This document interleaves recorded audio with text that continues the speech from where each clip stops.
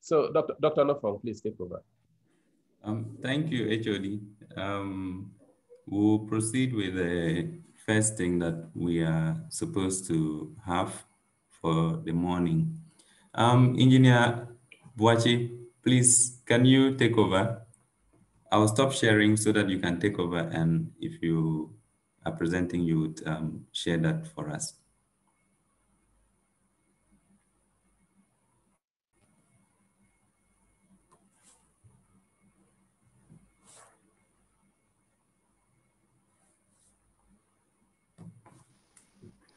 All right. Good morning, everyone. And I trust you're all good this morning. So to begin with, I'm sure you agree with me if we can all agree to some guidelines that will help all of us. In the course of the discussion, if you have any question, you can please take a piece of paper and write them down, or you can use the chat room feature to put those questions across so that the moderator will take notes so that when appropriate, your questions can be addressed. Also, we would like to also encourage all that if you decide to want to put your video on, please look in your background and look at your environment to see if it's appropriate to do so, so that your background does not distract other students or other friends from benefiting from the program. Thank you very much. So as you have already been told, this morning myself and my team are here with you, and beginning with me, I want to tell you some bits about Ghana Civil Aviation Authority, a department called the Air Traffic Safety Engineering, and our operations. But before I continue, Dr. Vincent Nofong, can you please confirm you can hear me loud and clear? Yes, I can hear you loud and clear. Thank you very much. All right, so as you can see on the screen, I want to tell you about air traffic safety. So as the name depicts, air traffic safety, it definitely has to do with the air, open air. It also has to do with traffic, and it also has to do with safety. So as you can see in the picture, this has to do with a company called Zoom Airlines Limited. And to them, safety means it is safe to fly. But then if you look at the aircraft at the background, you may notice that there's a dripping oil on the floor. And you may also notice that it appears one of the ties has come off. Well, as we continue, you may get more understanding towards this. What are we going to discuss this morning?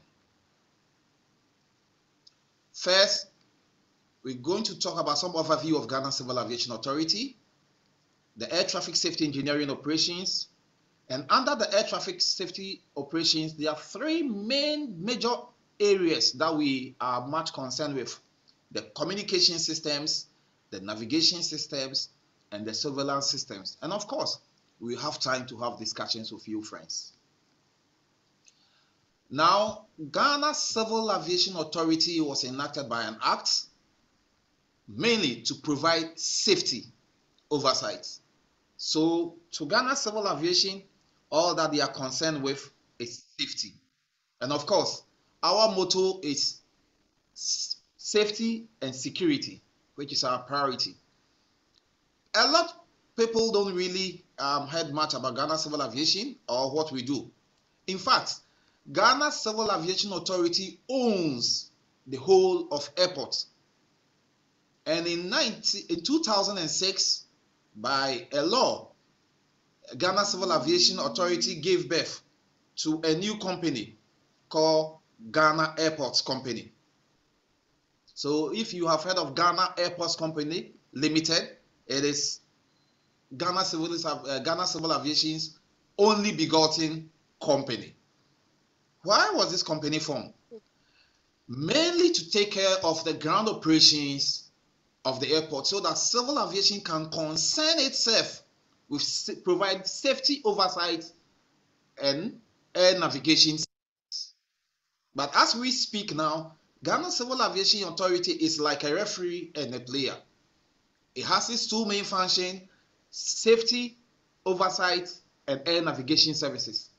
So very soon, these two major functions will be further decoupled so that Ghana Civil Aviation Authority will stay to provide this safety oversight, and then a new son company will be given birth called the Air Navigation Services. So this is an opportunity for most of you friends to work hard so that you may have the opportunity to be employed in this new organization. And of course, it will also leave holes in Ghana Civil Aviation Authority to employ more. We have so many departments under the Ghana Civil Aviation Authority. Notable, we can talk about the air traffic control and air traffic engineering. But in this morning, I want to tell you about the air traffic engineering operations. What is the air traffic safety engineering operations mandated to do? It's to provide safety oversight in the Accra Flight Information Region, and basically to do so using providing communication systems, navigation systems, and surveillance systems. How can this be achieved? Well, it is achieved with other operations under air traffic engineering. So under air traffic engineering, the main focus is the communication, the navigation, and the surveillance sections. But other sections also include the maintenance planning, the electrical maintenance, training, research and development, and workshop and calibration. So this, as you see on the screen, are auxiliary, means providing support for the main sections: communication, navigation, and surveillance. Let me whet your appetite on this discussion.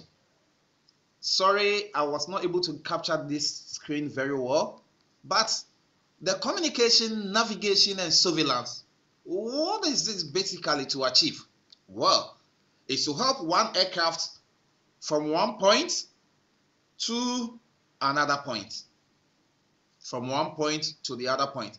Now, let's discuss this picture from picture 1 to picture 8.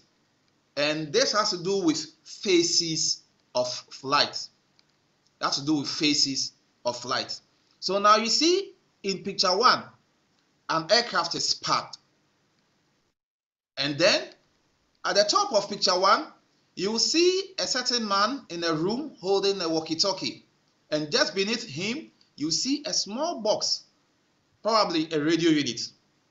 So before a pilot even kickstarts the engine, he needs permission from this man at the top here called the air traffic controller to give him permission to put on his engine.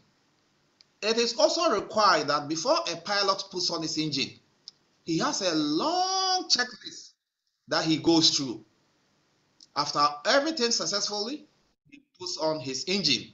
And then, when he's ready to fly, he uses the taxiway onto the tarmac.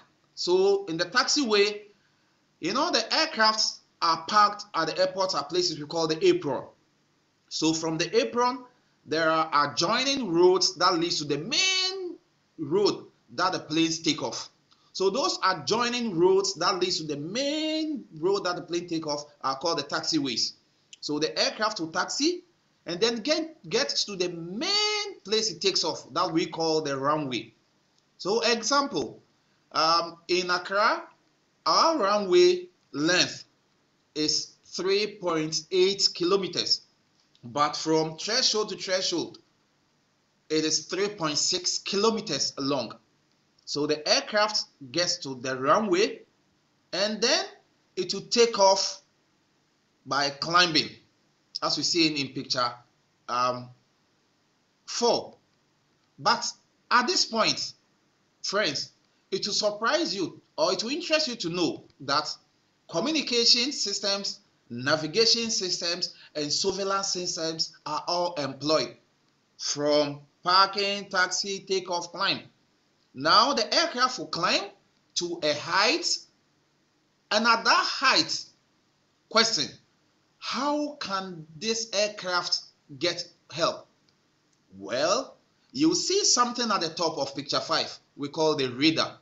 RADAR, acronym for radio detection and ranging, which we will soon talk about. By means of this radar, an air traffic controller who is sitting on his desk on a single screen can see the whole of Ghana flight information region. And very soon, you have a pictorial view of Ghana air flight information region. So from the air traffic controller single screen, he sees every moving aircraft in our airspace. And by means of the radar also, we see other things that I will soon talk to you about. And then the pilot who is getting help from the air traffic controller is able to climb to a certain height, get help by means of the navigation systems, get to talk to the pilot by means of the communication systems, and to be seen by means of the surveillance systems.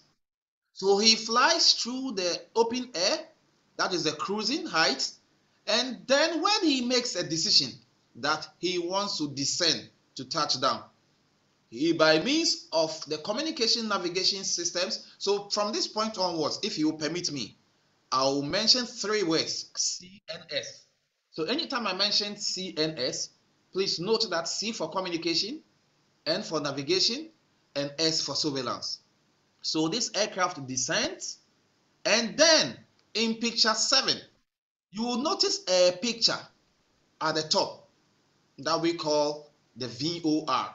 It is a navigation equipment. By means of this navigation equipment, the pilot who is flying the plane is able to know his relative location and where exactly for him to pass to know how to get to the runway of the approaching airport. And whilst he gets his bearing, another navigation equipment as seen in picture 8 will guide him to land. So planes don't just touch down, they receive guidance. They receive guidance in order to touch down exactly at the center of the runway, and they also receive guidance as to which angle for them to touch down. You know, planes, when they are landing, they are gliding. They are gliding because it's like you see the nozzle of the plane a little bit up and then the ties down. So they are like a 45 degrees angle. So they are gliding. So they are helped with an angle that they will touch down. With this nice explanation on the phases of the flight, how are the CNS systems able to communicate with the aircraft? Of course, we make use of the electromagnetic spectrum. And the electromagnetic spectrum is a range of radio frequencies from which communication, navigation, surveillance equipments are designed for information interchange. But of course, we are from the very low frequency to the extra high frequency. Most of you friends are quite familiar with VHF, UHF, because most TV broadcasting lies in VHF, FM transmission lies in the VHF band, FM band 188 MHz to 108 MHz lies in the VHF band. So TV broadcast lies between the VHF and UHF. So those of you who like watching TV, if you try scanning, you will see that it will toggle between VHF and goes to UHF. And to the engineering students among us, you may have seen this electromagnetic spectrum but might be wondering, how is its practical use, or is it just some table we always need to commit to memory? Friends, this table is actually very easy to commit to memory.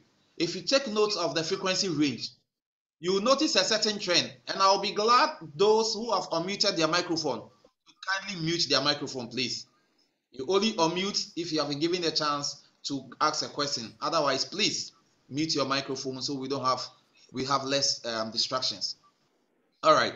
Now, if you look at the frequency range table, for instance, you will notice a certain trend. A trend of 3 to 30, 30 to 300, 300 to 3, 3 to 30, 30 to 300, 300 to 3, 3 to 30, 30 to 300. And as you move up, it moves from kilohertz. Kilo is 1,000. So from 1,000 to 1 million. 1 million is megahertz. Please, those whose microphone, any of the co-hosts or the host, can you please check and be muting our friends who forgetfully or mistakenly unmute themselves? Thank you. So if you got the clue, it's so easy to remember this electromagnetic spectrum. And then you will notice that in the HF band, we talk about amateur radio, shape accident communication, shortwave broadcasting, and then in the VHF also, we talk about FM broadcasting, television broadcasting, amateur radio, aeronautical radio. And if you go to UHF also, we also talk about what? Aeronautical radio. And of course, our communication satellite systems also lies in the super high frequency band for space communication, satellite broadcasting, weather radar. So in the aviation industry for CNS systems, especially the communication systems, one of the most important frequency to us is the HF, and I will explain to you very soon why. Now, if you look on the next screen in this picture, it talks about total airport solutions. Now, remember, I mentioned to you that the runway of Accra is 3.8 kilometers. Now, if you look on the screen, the far right, just a second.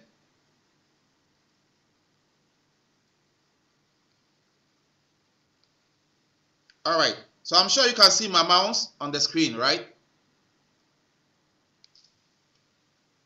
Okay, just a second.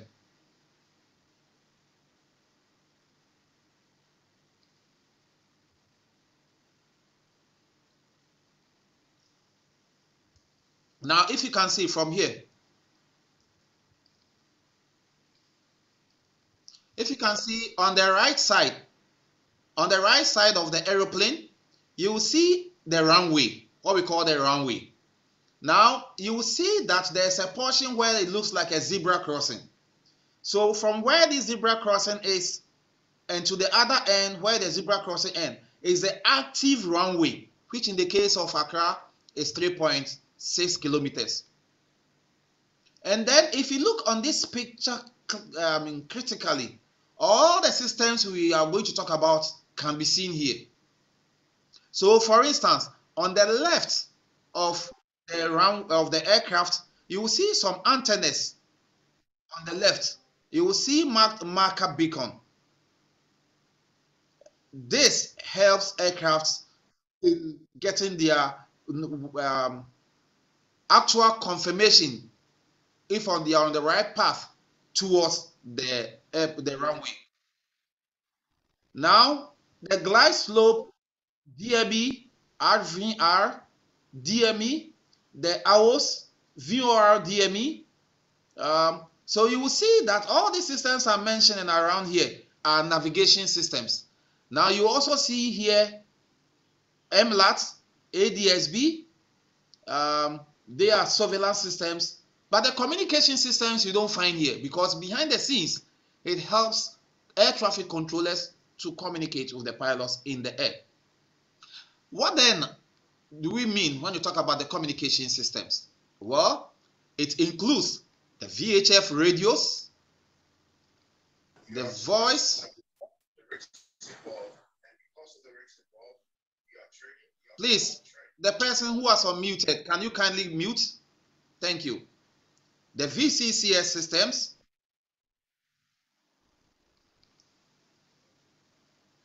the HF radios, the microwave links, the VSAT links, the AMHS or AFTN, and the audio video recorders. So VHF for very high frequency radios, voice communication systems, higher frequency radios, microwave links, very small aperture terminal networks, automatic message handling systems, and then audio video recorders. So let's see whether we can talk about them in brief.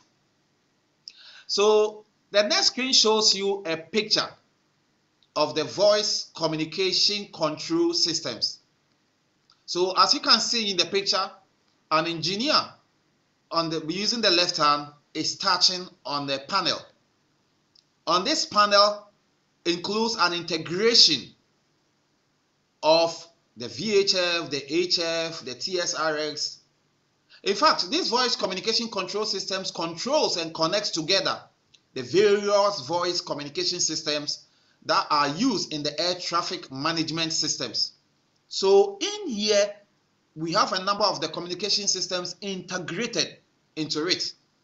So the VHF, the transmitter receivers, the telephone network. So as you look on your right is a telephone network called the PABX, and other ATC communication systems have all been integrated here. So from here, from a central point, the engineers are able to monitor exactly what is on the panels of the air traffic controllers, which you will soon see in the picture.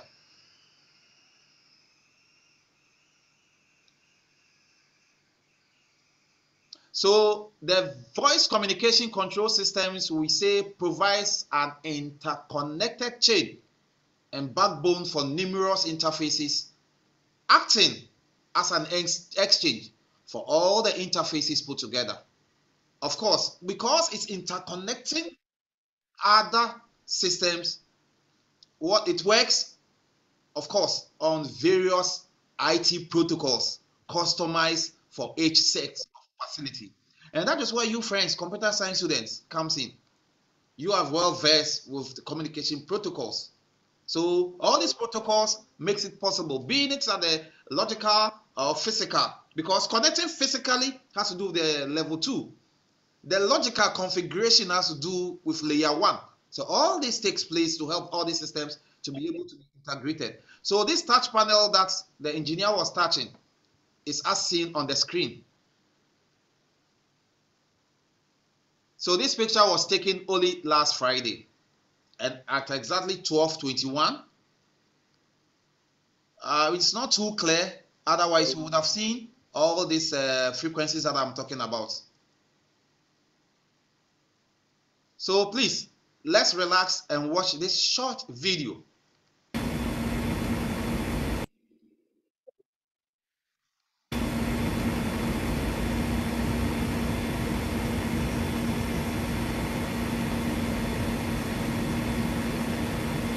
Ethiopia 920, request taxi. Ethiopia 920, taxi Alpha 241. Correction Alpha 2. That's Tony Point Alpha, Ethiopia 920. Ethiopia 920, ATC available. Stand by.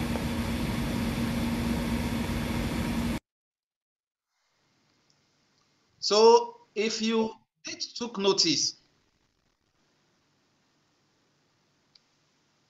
you may have realized that whilst the air traffic control, so the voice you heard in the background is a communication between an air traffic controller, in fact, an approach controller, and an aircraft, Ethiopian aircraft that it was just about finding its way towards landing in Accra Airport.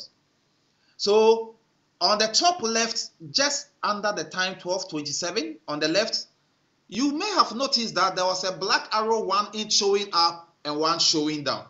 So when the air traffic controller wants to communicate, he's transmitting. Once he's transmitting, the arrow shows up.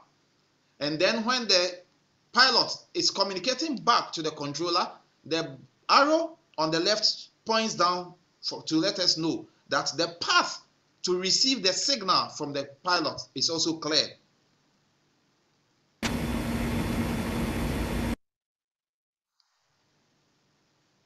And now, look on the next screen and watch this other video.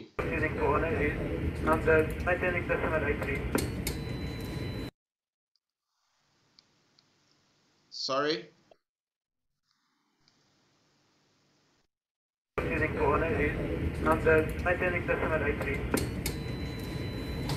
So that's 571, good afternoon, proceed DP, flight level 400.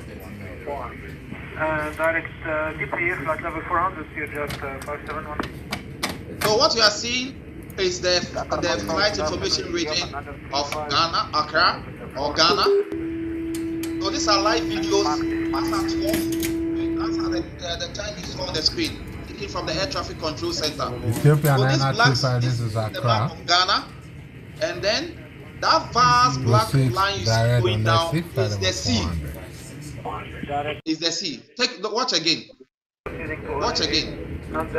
All these black spots here you are seeing is the sea. So Togo is here, 571, Cotonou is good here, Nigeria is afternoon, here. proceed All these DP, black flight level spots you are seeing 400. here is all part of Ghana. We Direct control. So all this vast land, from here, 370 kilometers into the sea, is all part of our airspace. So this is the map of Ghana. Togo, Benin is here, Nigeria is here, Gabon is here, Sao Tome is even part of our airspace. Ethiopia 935, this is Accra. So there's green you are seeing are Proceed actual direct aircraft. on the sea, flight level 400. And those lines you are seeing on the screen are logical roads up in the skies. They are not physical. Now this is a BCCS. Now you see the arrow down. It means the see, this arrow down here means we are receiving from the aircraft, and arrow means that the controller is communicating with the aircraft. So this workbench here is for approach controller. Aircraft within 20 nautical miles get to land is handed over to this controller here, and all those green dots you are seeing are planes. If And this is how do you read BCCS systems I read you to 5. integrate all the communication systems. go check your And a single task for its Blackstar use. 172. So Blackstar 170 is African War. It's about landing. And friends, if you had come to Ghana Civil Aviation Authority, you may not have had the privilege to see this place. It's a secured area. So thank God you are able to see it in picture. Now, all those you saw in the video, now let's talk about them one by one. Now you see on the screen the VHF systems, the very high frequency systems. Now, if you remember, the very high frequency systems I told you, remember the range from 30 megahertz to 300 megahertz. And the band for FM lies within 88 to 108 megahertz. So out of this frequency, we are able to get our FM transmissions for us to enjoy, isn't it? But within the same frequencies, especially between 108 to 118 megahertz, it's used a lot in the aviation industry. We use them for our navigation systems, and we use them for our communication systems. Now, the what you see in the picture here are some of the systems for the VHF communication. So on the left are some of the frequencies. So if you look closely, you see 119.5 megahertz. 119.5 megahertz is the frequency or the carrier that the approach controller will use to communicate with aircraft. So, but when the aircraft is not coming to land, or when the aircraft is within between 10 to 30 nautical miles, because he wants to land, or he's taken off between 10 to 30 nautical miles, he's handed over to this approach controller who communicates with him on 1195 megahertz. In order not to confuse him, when he's within 10 nautical miles to touch down at the airport or leave the airport, he's handed over to a controller we call tower controller. But when he is beyond the 30 nautical miles in climbing and gets to cruise, it means he's en route.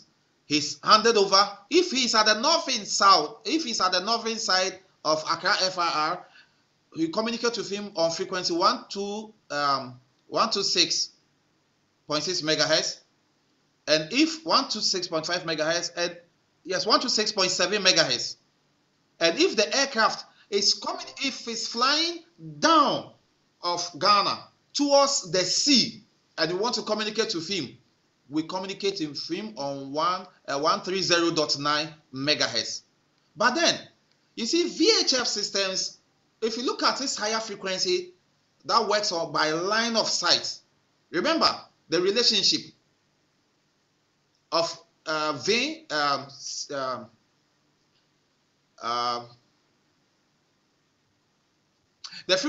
relationship between frequency and distance is that the higher the frequency, the shorter the distance. And by that, it means the VHF has a limited range. And by that, it also means that VHF will always work best if you have a physical transmitter and a physical receiver installed on LAN to be able to communicate seamlessly. But Ghana, the distance between Ghana to Tamale, let's assume it's about 600 kilometers. And by LAN, we can install VHF systems and it will work perfectly. Now remember, I mentioned that the sea portion we control, it's 370 kilometers. It means our VHF systems will only work to a certain portion. Beyond, our VHF system will not work there. How will it work? How would we be able to communicate? Well, we are able to do that using the HF systems. But before that, this is a typical rack of the VHF system. A typical rack of the VHF systems. And our computer science students are happy because they are seeing servers, especially on the left. This service on the left houses our integrated ATM surveillance systems, and of course, our voice video recorders. They are all in here. Every single communication you heard between the pilot and the controller is recorded by audio and it's recorded by video for accident and investigation purposes. So as you see in the red arrow, this houses the communication systems. Now, beyond the point where we cannot communicate with the VHF systems, what next? But remember, even with the VHF systems in Ghana, it is not only Accra Airport we have. We also have Sunyani, as you can see on the screen. We have Sunyani at the top, Tamale in the middle, and Kumasi down. So every communication between controllers and pilots taking off place in Sunyani, Tamale, and Kumasi, even as well as they're recording locally, we also record their communication in Accra. And through protocol configurations using the VSAT and the MPLS, we are also able to see the systems as shown on the screen. So as at the time I took this picture, you may have noticed that there's a red indication in the recorder in Tamale. It means the system that does the recording in Tamale had an issue, but it was resolved though. But I just took this picture for you to appreciate that we are able to monitor and see in real time if problems that happen, that even when the engineers don't even see it, we are able to see it and notify them to resolve quickly. Now, beyond areas where our VHF cannot work, we make use of the HF systems. The HF systems, the racks are just like what you saw in the VHF. But this picture have seen used a typical screen of the VHF server. So the VHF server connected to the rack on a monitor screen, we are able to see. So if you look at where this big arrow is, if it's not too clear, but later on, if you get the notes, you may notice HF1 and HF2. So at the oceanic area where communication to pilot controllers is not possible by VHF, we use HF. And HF, the bandwidth is 3 megahertz to 30 megahertz. If you compare 3 megahertz to 30 megahertz as against VHF, 30 megahertz to 300 megahertz, which has a bigger bandwidth, of course, is VHF. So it means if the relationship of higher frequency to shorter distance, Now, if you come to HF, you will realize that the frequency is not as big as VHF. So HF has the advantage to be propagated in long distances.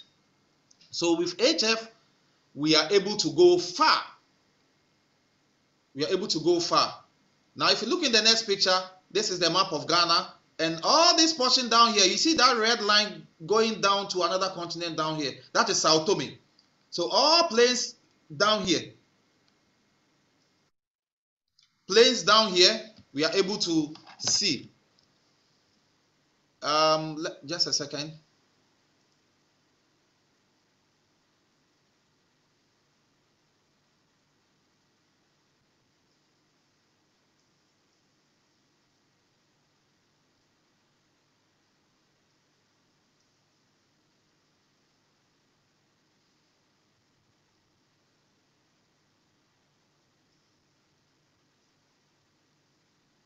All right. So down here, you look at the map of Ghana. Down the map of Ghana is an open sea. So planes within 370 kilometers down here, we see, and we use the HF to communicate with them. But the big disadvantage of HF is that since it has a smaller frequency, it means the bandwidth required is less. And because the bandwidth requirement is less, it means that there's a lot of noise when you communicate of HF. But with modern technology and design, we've been able to overcome this. So in some areas where it is still very grainy and noisy to communicate with the pilots, well, we use a technology in conjunction with the surveillance system called the CPDLC, Controller Pilot Data Link Control Protocol. It is just like the WhatsApp we have on our phone. So I don't know what other picture exists. Otherwise, in the previous picture, you may have noticed that the controller will be clicking on the screen and a window will open that has series of program commands, and the controller, instead of telling him climb to this height, he will send him a text message. And then from the text message, he is able to understand exactly what is required of him to do. Now from the VHF systems, so by far, what have we said about the HF and the VHF systems? The VHF communication systems and the HF systems basically helps the controller to be able to communicate with the pilots. I'm sure that point has been well established. Another communication system is the AMHS, Automatic Message Handling System. Now you see, as you see on the map, you can clearly see the map of Ghana. And you see that down here, somewhere in Accra, that looks like a hub. From there, there are a number of lines going up. It's showing you the number of countries that Accra is connected to. And you notice that all our neighbors, we are connected to. We are connected to, right, Togo, Benin, Nigeria. We are connected to, on the left, Ivory Coast. We see Burkina, we see Mali. We even come here, we connected to Sao Tome, we connected to Brazzaville. We are connected to Gabon. So the green lines you are seeing means that we have an existing infrastructure and the connection is true. And the red line you are seeing shows that either the infrastructure there has been removed or faulty. But I can confidently tell you that apart from Angola, that we have a problem with, the other reds you are seeing up there is because the infrastructure at those places have been removed. That is why they are showing red. Now, the automatic message handling system, what exactly is it doing? Basically, what it's doing is that before a plane takes off from Accra, we need to send information regarding what type of aircraft, how many people are on the aircraft, what route is the aircraft passing, how much fuel is it having, how many people are on board the aircraft, what is the registration of the aircraft. Just as cars have registration numbers, aircraft also have registration numbers. So we give information to all the neighboring countries, tell them that this plane will be taking off in Accra at this time. Be expecting it in your airspace at this time. So we shared all this information through the satellite of VSAT network on our automatic message handling systems to our neighboring systems. So before the aircraft take off, they know that at this time they are expected to see an aircraft in their airspace. So for example, I am sure from Ghana, next is Togo, Benin, and of course Nigeria. So when an aircraft takes off in Accra and is flying through Nigeria, it will fly through Togo, fly through Benin before it gets to Nigeria. So before it even gets to Togo, Togo air traffic controllers are aware that an aircraft will be getting to them. But the air traffic controller will again, using the VCCS and the PABS telephone network, will notify the controller in Togo that an aircraft flying at this height, at this speed, at this registration will be getting into your airspace at this time. Confirm, you can see it. He confirms and tells him, be prepared to take over and guide him. So at some point, the Accra controller will hand him over to Togo. Togo will do same and hand him over to Benin. Benin will do same and hand him over to Nigeria, and they'll be guiding him until he flies through their airspace, providing safety oversight. And then once he's leaving his airspace, he guides him to, he sends him to the next, and then he goes. So there are a lot of aircraft that fly here. You know, South Africa is down here, US is somewhere here. And so most aircraft that fly to the US fly on the left towards Takoradi, towards Ivory Coast, and goes the sea here. Those coming from South Africa, it means they are flying on the sea throughout. And those who are going to Europe, you fly, you go to the north, Mali, Burkina, and then up and through there, you see deserts throughout. Across the Mediterranean into Europe. So the AMHS system, basically, it's able to help to send information regarding flight routing and flight planning. That is what these systems does. Automatic message handling system or aeronautical fixed telecommunication network. Aeronautical fixed telecommunication network. So it's a network of this AMHS systems with other countries so that information can be shared seamlessly. And information, it's not just shared between our neighboring countries. An aircraft like KLM that is even flying from Amsterdam to Ghana through the AMHS, we are able to receive flight plans of these planes before they even get to our airspace. Even we know when they are expected to even leave our airspace. Now, next year is our VSAT network. So at the top right, we see VSAT +3. Very small. VSAT means very small aperture terminal. You know, VSAT, satellite communication in time past, we have very huge dish. In fact, if you come to Kotoka International Airport, you will see at the base of our headquarters, very big satellite dish. But nowadays, because of advancements in technology, these dishes are not as huge as they are very small. And for satellite communication, where it employs the use of such smaller dishes, we call the very small VSAT network. VSAT, again, for very small aperture terminal. Now, if you look on the left where the arrow is pointing, if you look closely, you will see Accra as the hub. From Accra, through the VSAT, we connect to Tamale. So connecting to Tamale is what helps us to see what is happening in Tamale. Connect to Sunyani, we connect to Kumasi, and we also connect to Sao Tome and Principe. Down the south.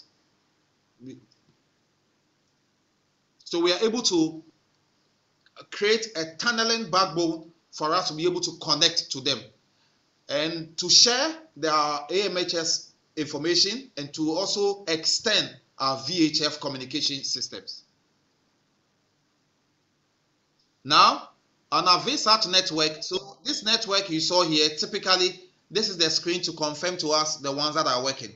So, as at the time this picture was taken, there was some maintenance ongoing where the red indications are. But then, question, should the VSAT network fail? Does that mean we will not have a means to connect? We have fiber as a backbone that we have subscribed through Vodafone, through MPLS configuration, that we connect to all these remote site stations, 16 countries that I made mention of. So although they are red because of maintenance, through the fiber network, we are able to still have connectivity with them. So as you see, Terminal 10. In this picture here, you see Accra 10, Accra. So this shows that this is the hub at Terminal 10, Accra. And that is the primary network, and it's online.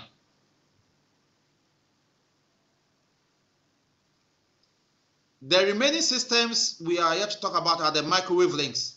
So the microwave links basically provide connectivity between our transmitters and the receivers. So our transmitting antennas and receiving antennas are not located at the airport. Our transmitting antennas are located at cantonments, and our receiving antennas are located at Medina, at a place called Nkwantanan. So the controllers at the airport press to talk. The ones they speak through the VHF, there is a system at the top that sends the signals to cantonments, and with the transmitting antennas at cantonments, the signal goes to the planes and they hear. When the pilots are speaking to the controllers, their voice goes to Medina, and through these microwave links, it comes to the airport and the controllers hear them. So in the video, the communication was going on in real time, and it was as if everything is at a single place. But no, through the microwave links, we have our transmission and receivers specially set apart to prevent interferences and to employ to gain its economic benefits. As I mentioned, the audio video recorders that are also located in the last rack here records every communication between pilot controller. And of course, on the controller screen, the big screen you saw, every command they issue there is also recorded. This brings us to a close of the communication systems. Now, let's talk about the navigation systems. The navigation systems. So at this point, it's 9:45, and as I used to say when I was a student, once I see news on the screen, we say that it is time for news, because the instructor will be reading the news on the screen. So I know you have the information on the screen, so maybe for the purpose of those who want to see whether my reading is good or not, let me give it a try and do a little reading. So the air navigation systems are vital in international civil and military aviation. And we say pilots depend on the accurate operation of terrestrial navigation systems, such as the VHF. So remember I mentioned the VOR. So the VOR, the V there means VHF, O means omnidirectional, and R means radio range. So VHF, omnidirectional range, the instrument landing system, that is the ILS, the distance measuring equipments, DME, the marker beacons, which are obsolete now, to get reliable information on their actual positioning, as well as for safe landing. We say air navigation systems are subject to the highest safety requirements, and to ensure accurate operation and worldwide compatibility, the International Civil Aviation Organization has standardized the critical parameters for such radio navigation aids, and a document called Annex 10 Volume 1 that talks about flight inspection organizations, regular control calibration certification, and radio navigation systems are defined to ensure compliance with specification as stipulated by ICAO, which of course is essential for public use and it's also essential for military use. So terrestrial navigation systems, when you talk about terrestrial, it has to do with what? Terrestrial navigation system has to do with what? Ground. So on the ground, we have some transmitters and corresponding receivers, and the aircraft also have corresponding receivers to receive this signal and an onboard computer to process the signals for them to know what exactly it means. What are some of the navigation systems? Well, it includes, notably, the VOR, which is a very VHF, which is very high frequency omnidirectional range. And the VOR, we have two types, the DVOR and we have the CVOR. I'll also talk about them. We have the DME, which is the distance measuring equipment. We also have the en route DME, and we have the terminal DME.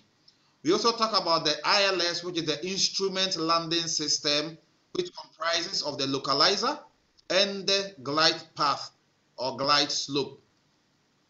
We also have the automatic weather observation system, simply called the AWOS, which mainly is for purposes of use by the meteorological department. So the metro department actually are located at the airport that provides a real-time weather information for use by the pilots. I will explain to you why they need such information. We also have the non-directional beacons, the NDB. We have some in Accra, we have some in Kumasi, Tamale, Sunyani. But the ones in Tamale and Kumasi have been decommissioned, means we no longer have use for it. But the one in Sunyani is the main equipment, navigation systems in Sunyani, that lands the planes. So friends, those of you in Takwa, the mines also have the NDB. I'm sure once in a while you see planes flying in and out of Takwa, and you might be wondering, is there an airport? How are they able to know their bearing to come to Takwa? It is because of the NDB. So yes, once in a while they rely on us to help maintain when they are faulty their NDBs for them. So they are able to know their exact bearing and positioning when they are flying towards Takwa, to know that, oh, this is the airfield we have created and that is where we have to come. So it's the NDB in Takwa that helps them. Those of you may have done attachment with Anglo Gold, and I'm sure you may have seen this before. We also have the ATSE, Automatic Terminal Information System. Now, look on the next screen, the VOR. In Accra, if you are driving on the Spintex Road, there is a tunnel that links to East Legon. If you pass through the tunnel leading you towards East Legon and you get to the end, please don't turn left, don't turn right, just go straight. It will send you straight to a locked gate. In there is housed our VOR. Now, this what we are seeing on the screen is the D type, the Doppler VOR. So basically, what is the function of the VOR? We say that it is a radio navigation aid recommended by ICAO and introduced internationally for short and medium range aircraft guidance. It can be remote control and it can be remote monitored. Please, friends, this equipment you are seeing on the screen, if not the most, one of the most important systems in air flight. So by far, communication systems are basically systems that help the controller to communicate with the pilot. Navigation systems are a group of systems that helps aircraft in moving from one place to the other through the free space to know where exactly they are. So that by means of the navigational aids, aircraft are able to, when they take off, they are able to know their relative position, know where they are supposed to pass, get guidance as to how much distance they have as they fly. When I mention of DME, we'll do an exercise right now. So this is typically the VOR. So the VOR, as you see again on the screen, it looks like a bicycle spokes. So in the middle, it sends radio signals 360 degrees And this DVOR that we have in Accra can send signals up to about 370 kilometers.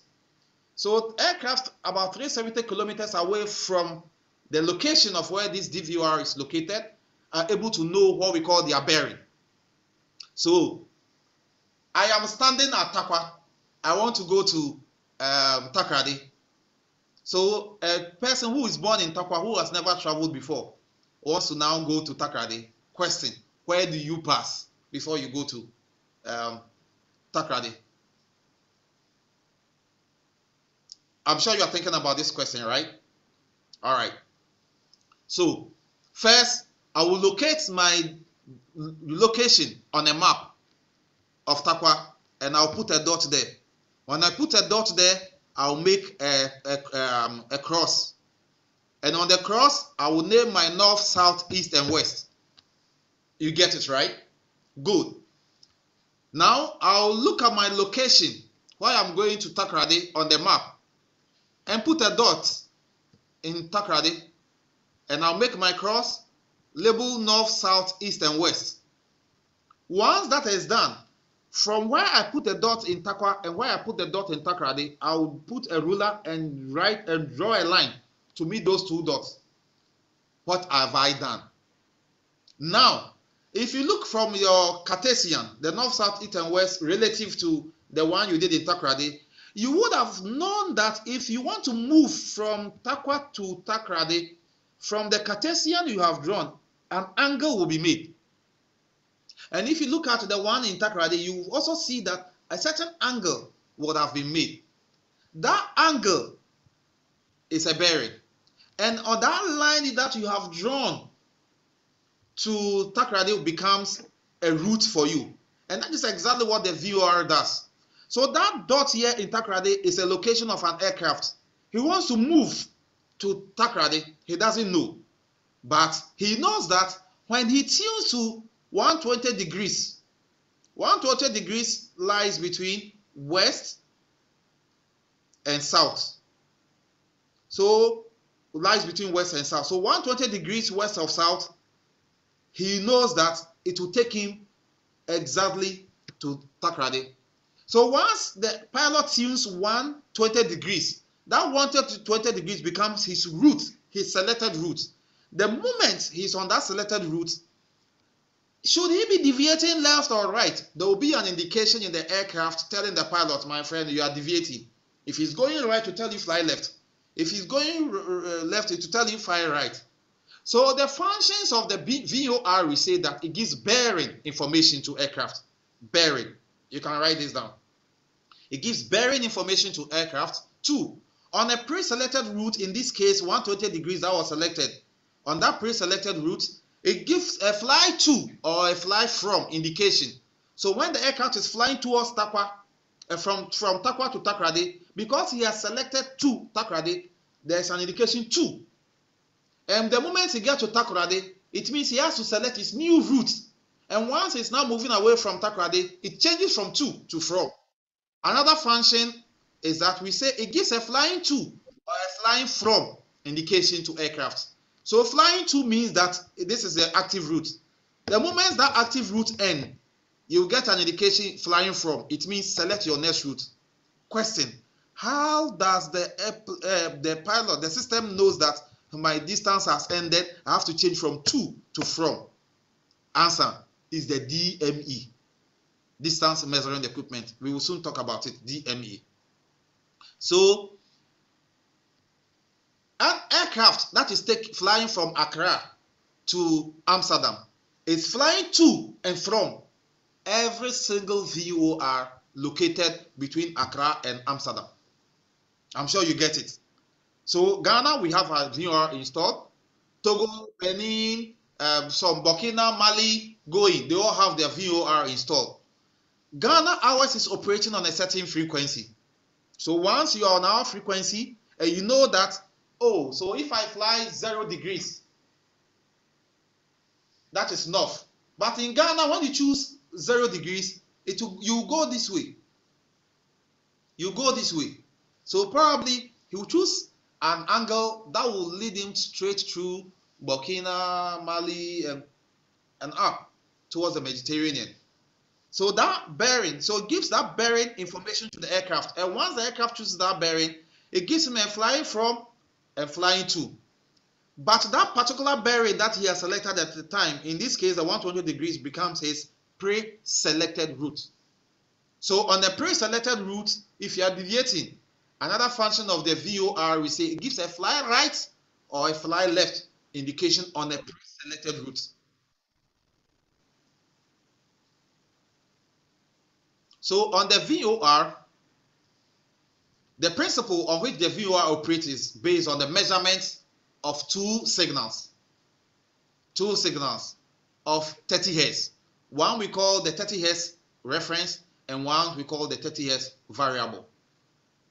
The variable is made to, so basically if you have an oscilloscope in the lab and you input in, you inject a signal into it, the signal is actually just a dot that will be moving on the screen. But depending on the time base and how much voltage you push to the signal moves so fast that to the eye, the human eye, this signal can be what we call a sinusoidal signal, or it can be called a sawtooth or a square wave. So depending on the relationship, that is what you will call that signal. But in this particular case, it is just a signal, just a dot that we have injected into it a frequency of 30 Hz. One of the signal, we will let it stay as it is. If you compare the phase relationship of the first signal, whether 0 degrees, 1 degree, 2 degree to 360 degrees, if you compare the relationship, it is always the same. But the other second signal, the 30 Hz, we make it to move around the first signal so that at a point we will compare how much deviation between the second signal and the reference signal. The relationship comparison gives us the angle. I'm sure you've gotten the point now. Gives us that angle. So if you are comparing the reference and the variable at 30 degrees, it means that they are in phase. Both the reference and the variable are in phase. And the angle you will get is 0 degree. At a point in time, when you compare from the reference, and then you see that the variable has moved away, has deviated, and you compare the phase relationship, then you would have noticed that the angle here is 90 degrees. At another instance, when you compare the variable and you see that it has directly inverted opposite as a reference, then the angle you will get is 180 degrees. And at an instance, when the variable is leading the reference by another angle, and you cross-check, then you see that it's 270 degrees. So in between 0 to 90, you can always get from 1, 2, 3 to 90. And of course, 120 degrees would have lied somewhere between 90 and 180 degrees. So the VOR is the dot you are seeing on the screen. That antenna you saw is what is located here. So from here, it is sending signals from 0 to 360 degrees, and aircraft pick these signals to know which angle to fly on, just as you will see on the left, north, south, east, and west. So this plane, for instance, we say that it may be flying at an angle. It is not exactly half. It's not exactly half. So we could say that it maybe is flying at angle what? Maybe 35 degrees. Maybe 35 degrees. So on this 35 degrees, once this aircraft is flying on it, this is the pre-selected route. If he's flying right or left, he gets a fly left, fly right indication. And if he's deviating, of course, it's corrected. So like I said, you see from one, this aircraft is selecting the frequency of this VORA. Now you see the aircraft is changing. So it would indicate to him that to get to me, fly on this angle. So the moment he selects the frequency of this VOR station A, in the aircraft, it will indicate 2. And the angle he has selected becomes his pre-selected route, and it will guide him fly right, fly left, or it will guide him to fly exactly on that angle he has chosen until he gets here. The moment he's flying away, it will indicate from. The VORA here, in here, is also it also houses a DME. That tells him, the moment you select the VOR, it tells him to get to me, you need to fly this much distance to get to me. So as he's flying towards it, the distance will be reducing. Once he gets here, distance gets to 0. And that is why the sign changes from to from, telling this aircraft that, look, your route, if you want to go to VORB, this is a new angle. So the plane change to a new angle and you to be flying to B. It gets here, it changes to C. This is the traditional way of aircraft flying. And of course, we say that it makes this flying time rather far. So in the future air navigation systems, we may not really be relying on systems that are installed on the ground like this. That tells you by force, pass here, pass here. No. Aircraft should have the flexibility from number 1 to be able to fly directly to number 2 without necessarily going to B or C. But for now, in the tri-phase, we are combining. But this is the conventional way. But if you want to go directly to B, other technologies are in place. You need to have it fitted into your aircraft. Question: what if this is the only distance between A and B, and the weather here is so bad and the aircraft cannot go? What next? The controller will guide him with an alternative distance to be able to get to C. I'm sure you got the point. Good.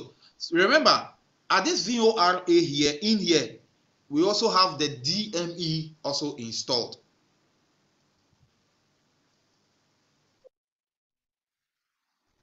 So on the server of the VOR, so the antenna you saw, this is a pictorial of the antenna. If you want to see if any of these antennas are failing, this we know. So on this screen, you will see that all 48 antennas, in fact, these antennas on the, are 48, and the one in the middle plus the one in the middle is 49 antennas. And as you see those lines moving towards this antennas are from the 0, 90, 180, 270, 360, 0 and 360. So aircrafts gets bearing indication from this. And as you see on the right, at a glance, I know that it's my second transmitter that is working. As for my first transmitter, I tell him, my friend, sleep small. Just in case my transmitter 2 has a problem, then you take over and work. So in the aviation industry, we don't work with just one system. We always have a backup. What if I'm giving direction and all of a sudden there's a problem, it goes off? What next? 2 will take off to take over. So let's turn our attention and watch a short video on VOR.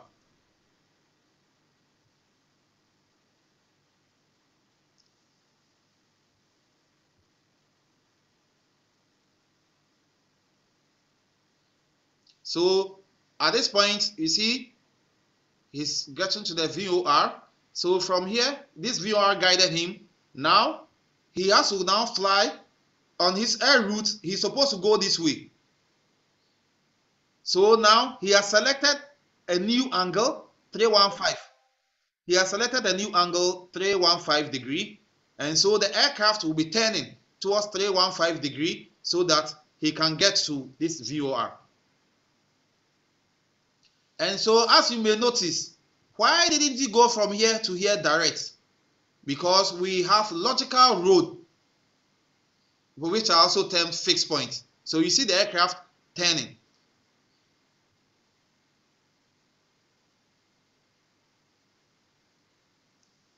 So you see him turning, and what you're seeing here is the CDI, course deviation indicator. So as it's turning, the course deviation indicator also deflects for the pilot to know that, yes, I am on my right angle. The selected angle I have selected is correct.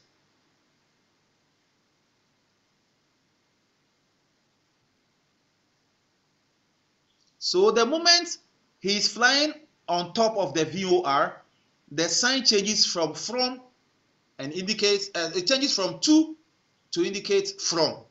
You see, there was a flag. Now you see from. You see the arrow down. The arrow down shows that from. So it means he has to select his next route. I'm sure you get it.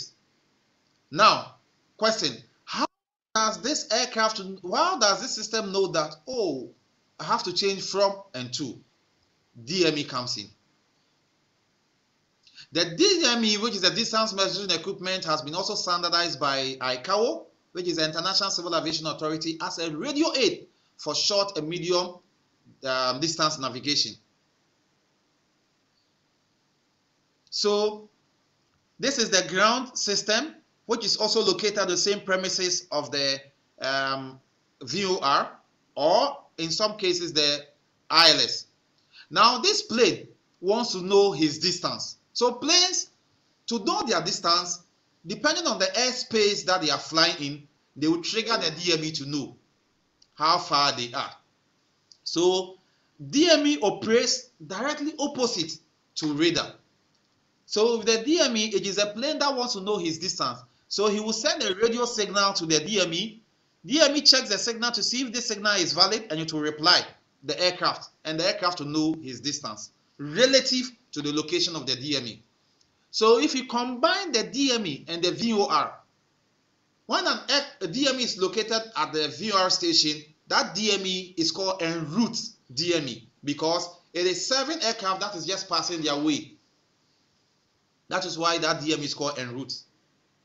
But if the aircraft wants to know how far it is to touch down at the airport, then it has to trigger another DME that is located within the terminal of the airport. That is why we have another type of DME called the terminal DME. It gives this how far you are to touch down at the terminal of the airport relative to the location where it is installed. Very soon, you will appreciate a diagram to know how the navigational systems are installed. So, in mathematics, remember what we used to call the rotita method, called distance and bearing. Again, remember the example I gave from Takwa and Takrady. I put a dot, put my Cartesian, my north, south, east, and west. My north, south, east, and west. In Takrady, I put a dot, draw my Cartesian to know my north, south, east, and west. I draw a straight line from these 2 points. The straight line tells me, based on where it is hitting and based on the Cartesian, the VOR gives the angle. Now, question. Now that I know my points from Takra to Takrady, question, what is the distance? If I want to know the distance, I take my ruler and I will measure. Once I measure, maybe I'll get 4.3 centimeters. Now I look on the scale of the map. Then I will make a correlation. On the map, what is the scale? Okay, so 1 centimeter maybe is 2.4 kilometers. Then I'll make a calculation. Then I will know, oh, okay. So if I have to physically go, then from Takwa to Takrady, it's maybe 39 kilometers. Oh, okay. How do we know that it's 39 kilometers? It's the DME. So an aircraft that is moving from, say, Amsterdam. I like using Amsterdam. Okay, permit me to use Heathrow, London Airport, Heathrow. So an aircraft from London Airport, Heathrow to Accra is 6 hours. How do we know that the time it will take 6 hours? It is a round trip distance when the aircraft is flying to and from all the DMEs it will encounter on its road. That sums up to know that, oh, when I take off from Heathrow and I want to get to this DME, it is 50 minutes. From this DME to DME, 1 hour. From this DME to DME, 30 minutes. From this DME to this DME, and then everything will be calculated. And we say, oh, then the estimated time of arrival is 6 hours. So when someone is flying, and he's told that it will take 4 hours to get to your destination, yes, it is 4 hours because they have calculated a round trip on the route they are going to use, which has been provided from the AMHS system.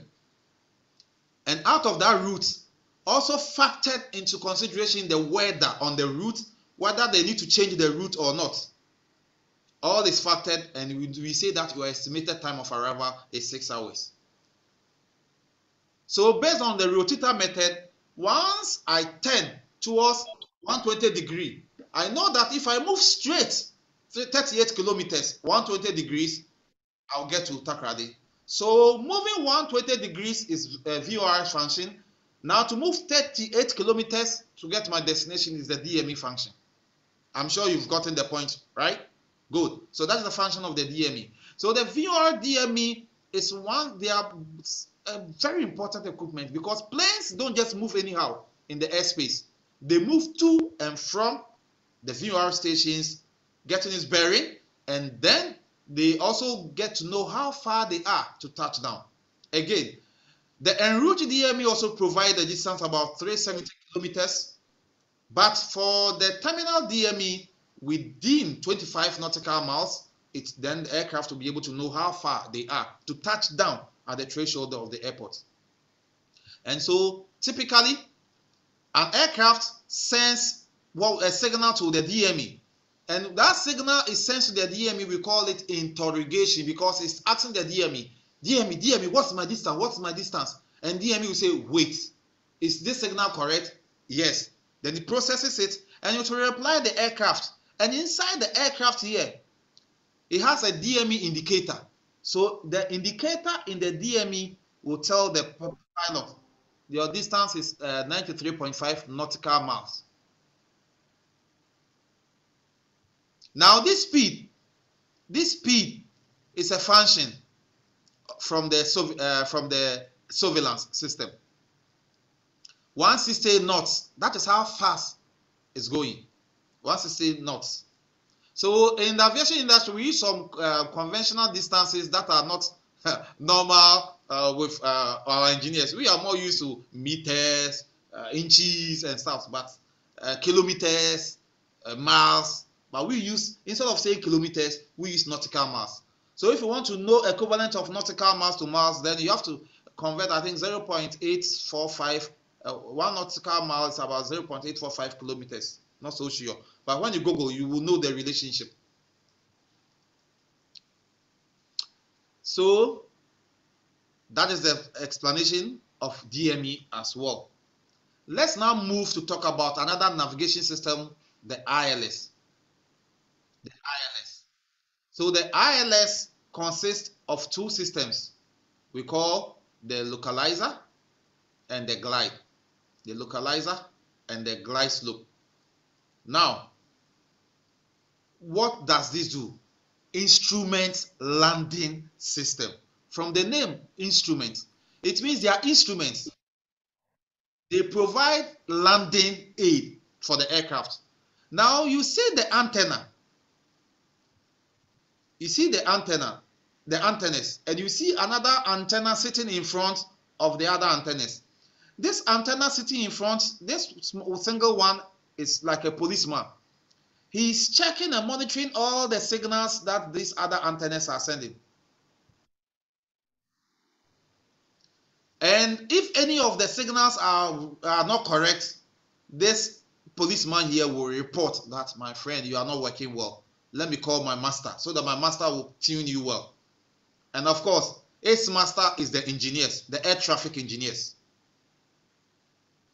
So, as a senior air traffic engineer, the navigational aids is my domain. It's my area of expertise, actually. So, this keeps monitoring, and if any of them is faulty, it will report to the air traffic engineers, and then we will calibrate and tune the signals. What does this system does? Again, the instrument landing system comprises of the localizer and the glide. So the localizer, so as you see in here, this antenna, those of you who knows Accra very well, if you are standing in front of Ewak Stadium and you're looking across the wall, you find some group of antennas behind the wall. And the antennas are positioned such that the middle antenna is positioned exactly at the center of the runway. And our policeman is also positioned exactly at the center of the runway, so that the signals from the localizer antenna, now on the left, the small line you are seeing there is the antennas. And the signal that these antennas combine. So a single antenna sends a signal. But when you have the same antenna and you are able to combine two or more, so that its combined output is one, we say array of antennas. and the resultant of the antennas forms a certain beam, as you are seeing. So the group of antennas forms this beam up to this point, about 25 nautical miles for the localizer, and then about 50 nautical miles for the clearance side. So aircraft from this side to this side can all be received. So an aircraft that is coming towards to land at the airport within 25 nautical miles, when he tunes to the ILS, you don't only get to the localizer, you get the localizer, you get the glide, and as well as you get the terminal DME. The localizer emits a radio cause signals for center guidance, so that I think someone has unmuted himself. A picture with someone in a box. If you can kindly put your video off or mute yourself, we appreciate. Thank you.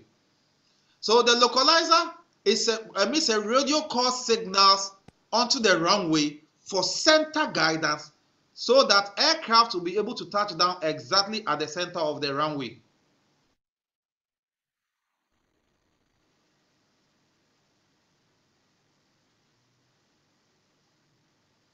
Question: why should aircraft land exactly at the center of the runway? Have you think about it? I'll ask you at the end of during the discussion to see if someone has an answer for it. Now, as this localizer is giving center guidance for aircraft to land exactly at the center of the runway, its brother called the glide slope is also giving vertical guidance. And this is a typical glide path antenna installation setup. The combination of these three antennas emits another radio cause signal for vertical angle of 3 degrees.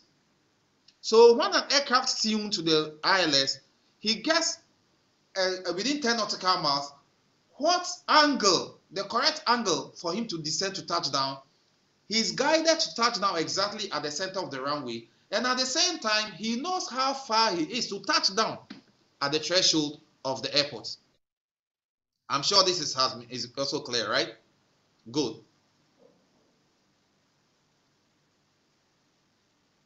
So this is the automatic weather observation system, which is a fully configurable airport weather system that we say provide continuous real-time information and reports on airport weather conditions. So the AWO stations are mostly operated, maintained, and of course controlled by air traffic engineers. So depending on the configuration of the AWO systems, we can measure so many parameters such as the barometric pressure. We can also measure the wind speed and wind gas. We can also measure the temperature and dew point around the aerodrome. We can also measure the visibility in hazy conditions. How clear? So pilots sometimes want to also know the visibility because they also need to see. We also get the sky conditions, the precipitation, even thunderstorms, even lightning, freezing conditions. All this has been integrated into the system at a glance to the pilots, so that they are able to give this weather information to the pilots. One parameter that I know is very, very important is the QNH, the barometric pressure. After the time I took this picture, the QNH is 1012. When he gives this barometric pressure to the pilot, he enters this into his aircraft altimeter, so that as he is landing, his altimeter in the aircraft will be changing. So that once his altimeter reaches 1012, then the pilot knows that, oh, he's already on the ground. It's already touching down on the ground. So with this altimeter, if it is correct, whether the plane has a screen or not, the plane can still touch down. So as for weather information, so in fact, the controller you had communicating with the pilot, he was giving him weather information.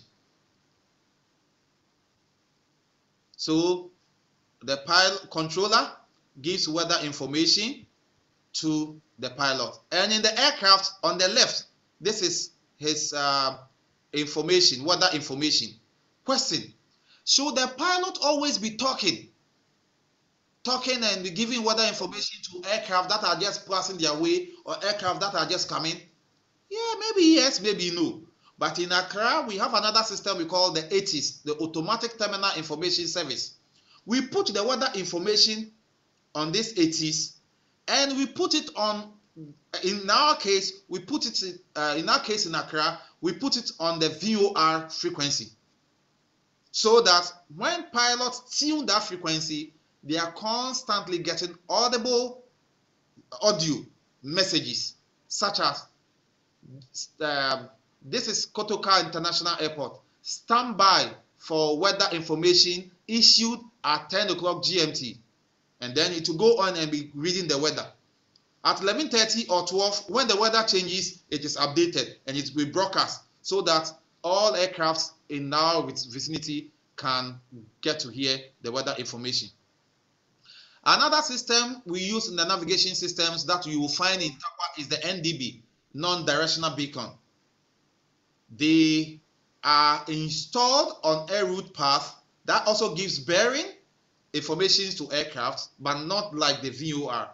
And it also helps pilots to confirm whether they are on the right route of this inbound or outbound of the active airfield or runway. So this is a typical installation of our systems in Accra. So the runway, as you see the runway, it's the left side is labeled 21. That is the far end towards the Spinters Road. And the end labeled 03 is the end closer to airwork. Behind the runway is the localizer antenna that I mentioned to you about, that airwork is somewhere here. Now this localizer antenna sends the signal so that aircrafts coming to touchdown will get center guidance. At the right top of 21, you will see glide path and TDME. This glide path is here because aircraft wants to touch down somewhere here. So this glide path, the TDME gives terminal distance to aircraft so that they will know that this is where they are supposed to touch down.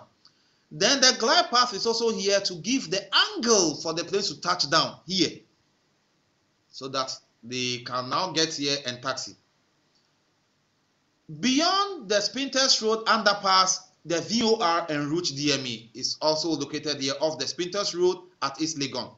That gives bearing information, fly left, fly right indication on a pre-selected route, fly to and fly from indication, and then the DME, we say it gives a vertical slant distance information to aircraft on a pre-selected route.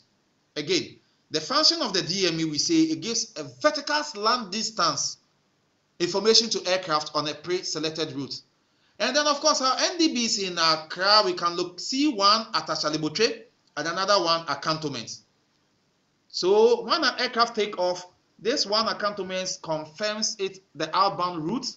And when aircrafts are getting to the airport, the one at Ashalibotre confirms the inbound route to the pilots. Now, let's talk about the surveillance systems. Our surveillance systems, basically the primary, we talk about the radar systems, the ATS systems, the ADSC systems, the ADSB system, the CPDLC systems. I have actually talked about the CPDLC anyway. Now, radar. Radar is an acronym for radio detection and ranging. And it's a detection system that uses radio waves to determine the distance or range or angle or velocity of objects. Take note, the radar determines the distance, the angle, and the velocity. It can be used to detect aircraft, ships, spaceships, guided missiles, motor vehicles, weather formations, and terrain. So we say that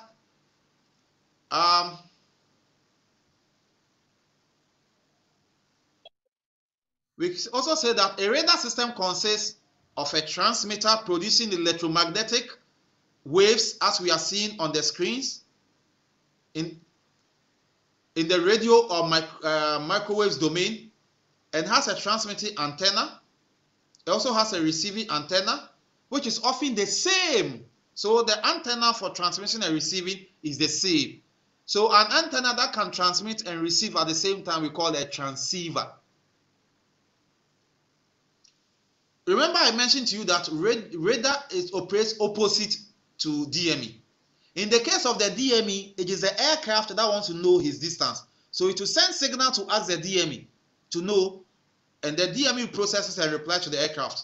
But in the case of the radar, it is the radar that wants to know what the aircraft, where are you? Where are you? So the radar will send an interrogation signal, and it will hit the aircraft. The aircraft processes, and then the reflected signal come back to the radar, and the radar processes and know that, oh, you are 3,000 feet from the ground. You are going at this speed, 160 knots, and you are this angle. So those green information you saw on the screen are as a result of the radar. Now on the screen that you saw in the controller working position is an integration of the ATM system, the air traffic management system. That integrates the radar, the ADSC, the ADSB, and the CPDLC. It integrates everything so that at the controller's desk, just a single screen, he sees all. So on the screen is a typical ATM installation, and this is one of the new engineers employed. As you are seeing, he's doing some configurations on the ATMs.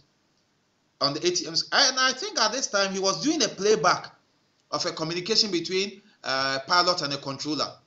So on the ATM screen, as you are seeing on the right, typically integrates everything we talk about the radar.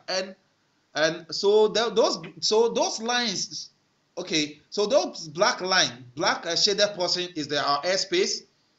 Those lines you are seeing are the air routes, the imaginary roads. So on the road, we say we have physical roads aircraft to drive on, but up in the skies we have logical roads, and these logical roads are defined by installations of some ground systems. So aircraft don't just take off and move anyhow in the open space. They are guided through some fixed waypoints to move from one point to the other. So these are some of the information that are processed in the air traffic management system, integrating the ADSC, the ADSB, and the CPDLC. So from the air traffic engineer's point at a glance, we see all the working positions of the controllers.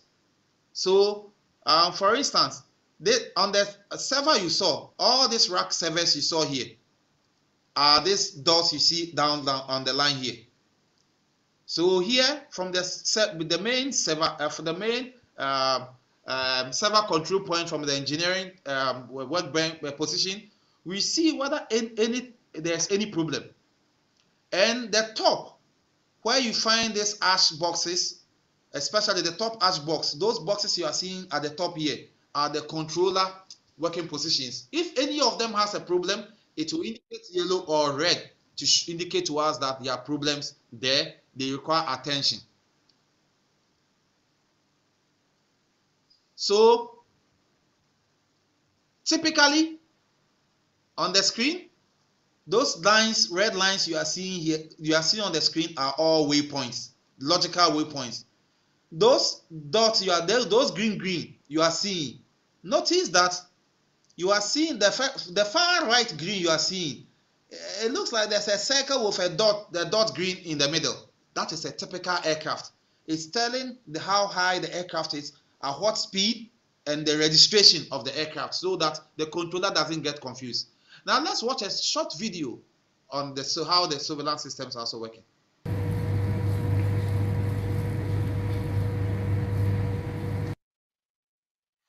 Sorry.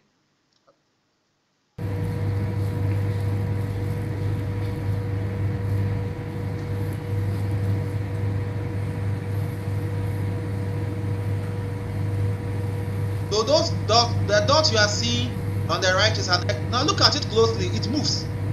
If you look on the screen closely, look at the one on the left. The one on the left, it's moving. It moved. The dot is moving. Now you see this one, the one on the far right. The information has changed. Do you see the? Do you see a movement? Aha. So they're actually moving, but on the screen they appear slow, but they are very fast. So the right screen you have just seen is as a function of the integrated systems, of course. Other systems we have under surveillance, we can talk about the ADSC. The ADSC is a means by which an agreement will be established between the ground system and the aircraft through a data link that specifies the conditions for the plane when it connects to the system. How often? So with the ADSC, we give autonomy to the pilot to choose where he wants to go. But the condition is that at certain point intervals, you keep reporting your position.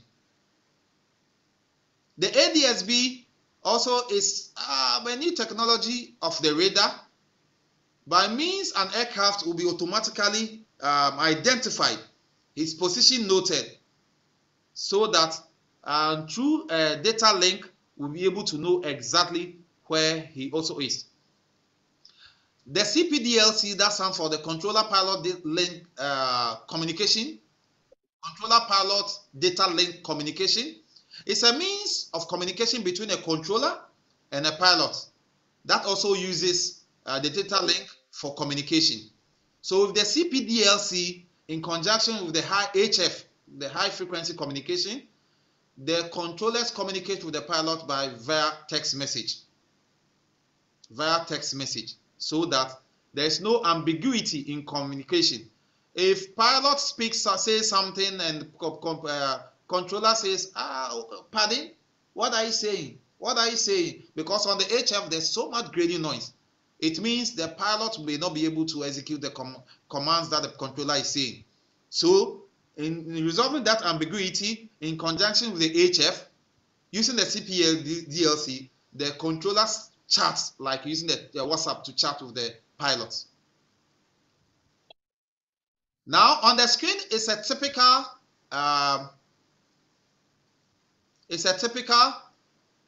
air route, Accra flight route designation. So if you look closely,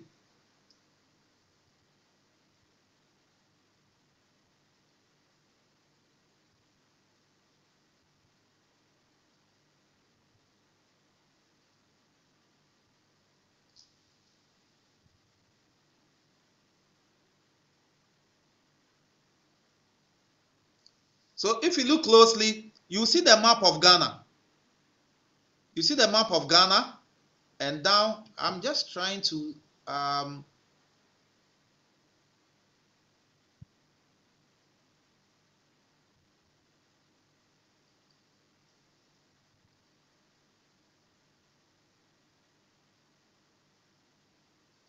just a second.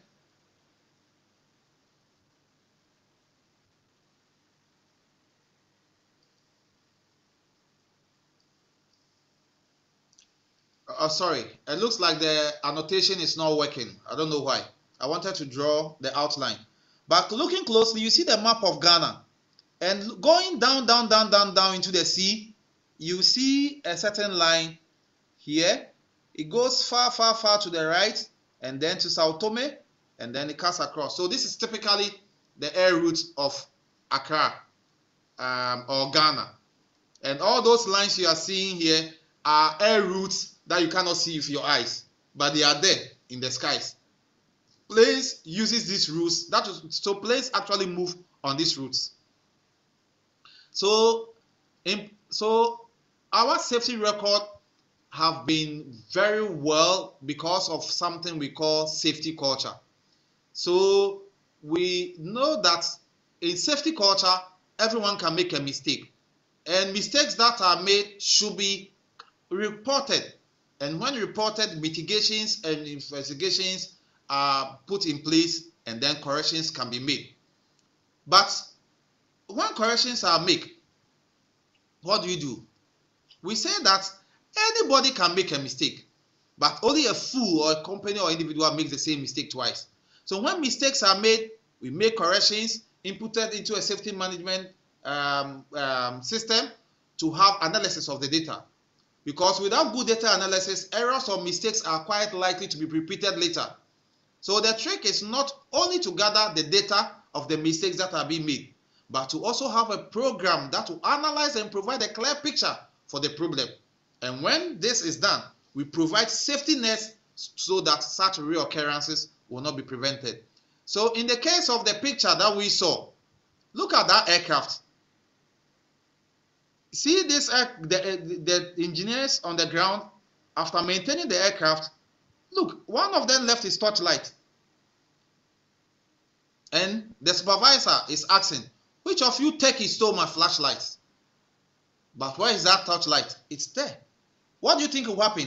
When it closes, it's going to cause a jam to the landing GS.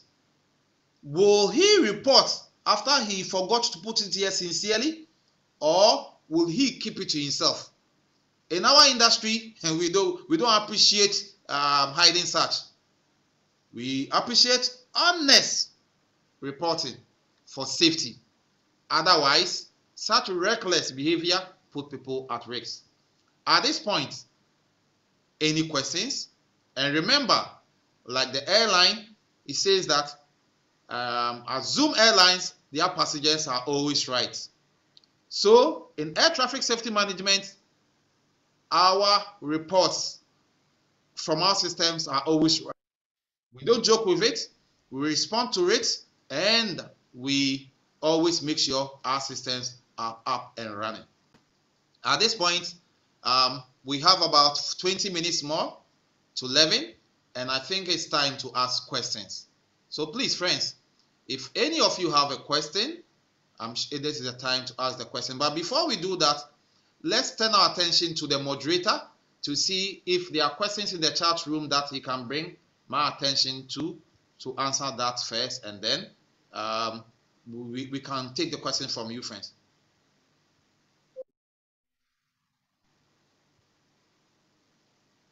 Dr. Nofong. Engineer Bachi, I'm around. Please, someone was trying to okay. ask a question, but I think in your presentation you probably answered that, so I didn't jot that one down. But most of the chats they are talking about is not being able to see or hear you, but I think it's their network issue. So if you have a question, you can raise your hand, and I'll I'll allow you ask.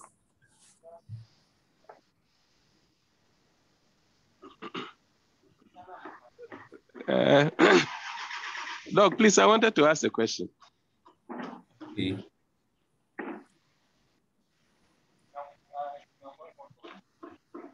Please go ahead. Yes, thank you.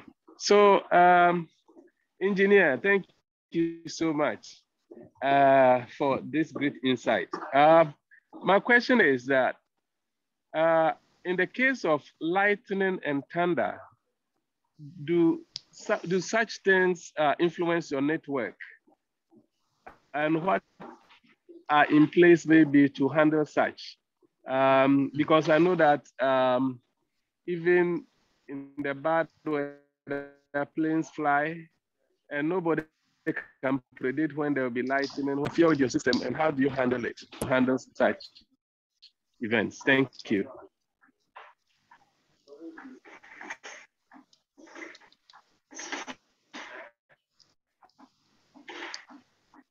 Dr. Nofong.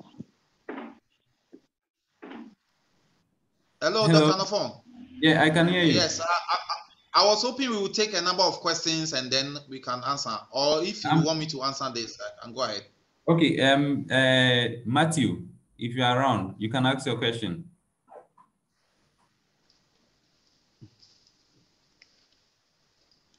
Matthew Abari, if you're around, ask your question.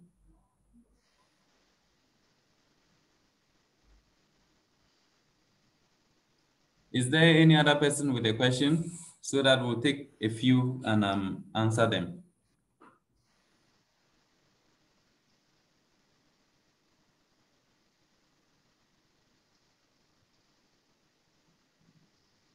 No other question? Okay. Engineer Boache, I think... Please, if I'm allowed to ask again, yeah, am I allowed to add a question? Please, Okay, your so name. I also wanted to know whether... Please, I'm Dr. Aganjiva. Okay. Yes. So, yes, sir. Please, I also wanted to know whether every runway has a dedicated set of antennas for it, or in other words, let me put it this way: how many runways do we have in Kotoka, and whether each runway has dedicated sort of antennas and other communication system dedicated to it, or it's a general one, but it answers for each of the runways? I don't know whether my question is clear. It's very clear. Last chance. Okay. Students, do we have Then let me add the last one, the third one. I also have a question. Okay, me. So after HOD, you ask.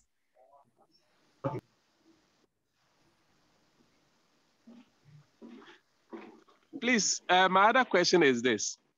I think you showed that you showed Ghana's air route, but that one is deep information for me. I thought that the air routes are plenty. I thought maybe depending on where you are flying to, you will have a different air route. Or does it mean there's only one air route for Ghana? That's also a question I wanted to clarify. Thank you.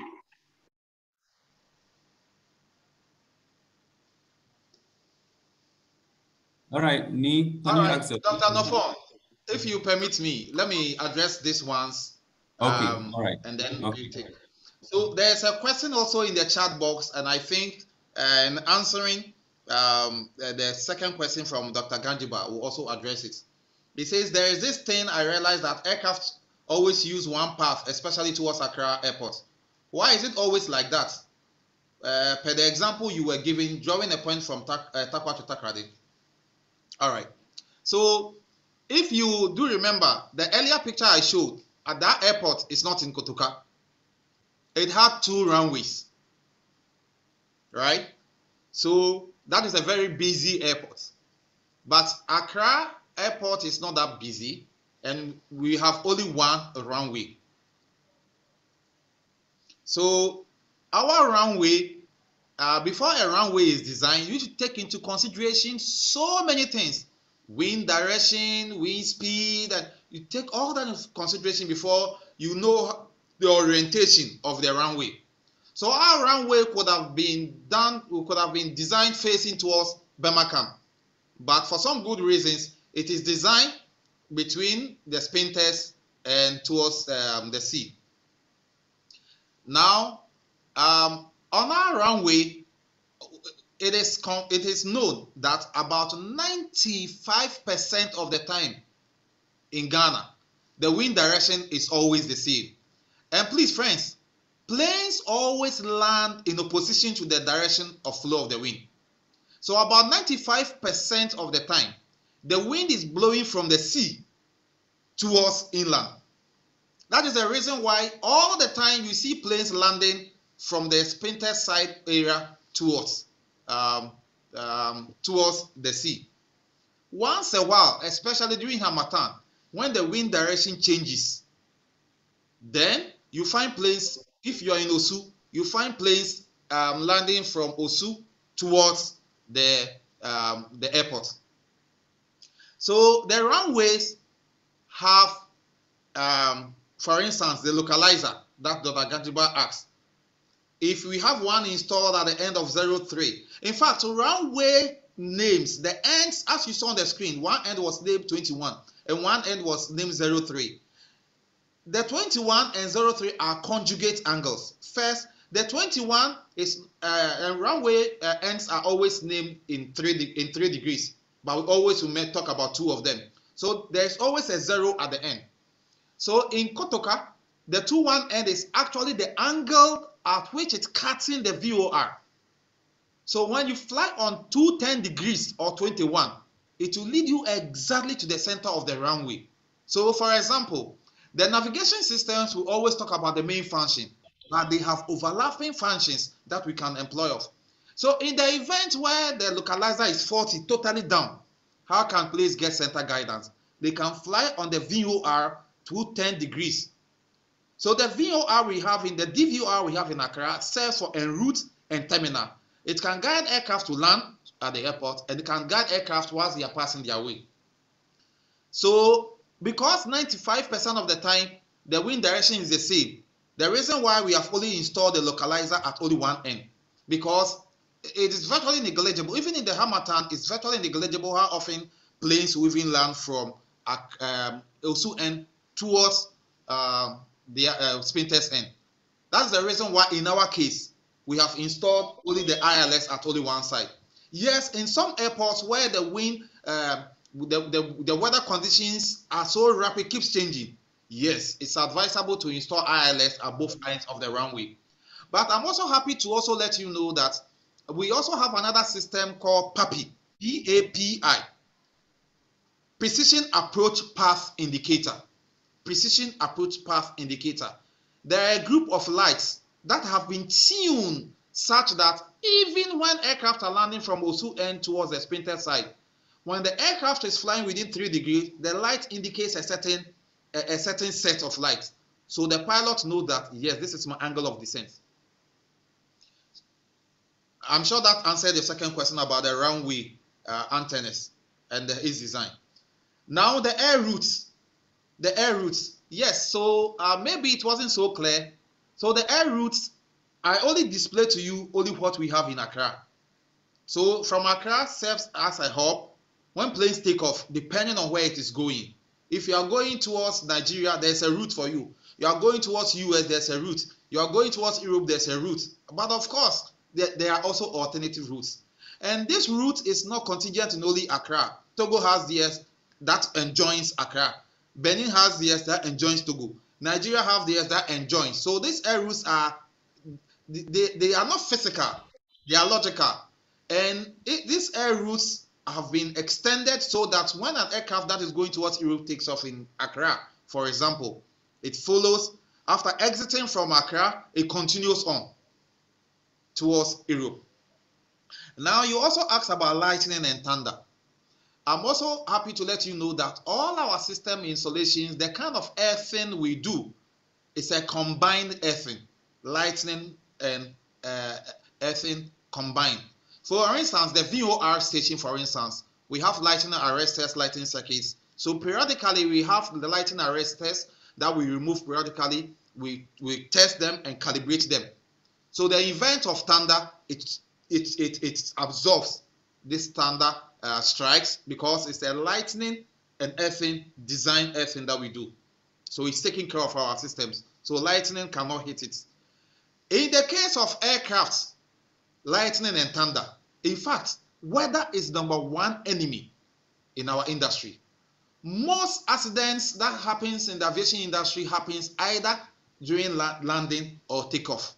Because during landing, when the wind direction is so fast, when the wind shear is bad, when visibility is poor, it can easily cause an accident. Even en route, accidents rarely happens. Rarely happens. Unless there's a physical problem with the engines or something. But even that, in the case of thunder and lightning, which is an enemy, aircraft, because of the electronics on board, when clouds are electrostatically charged, such as the cumulonimbus clouds, you know, that is causing thunder striking, aircraft logically will not pass through such clouds. It will dodge it.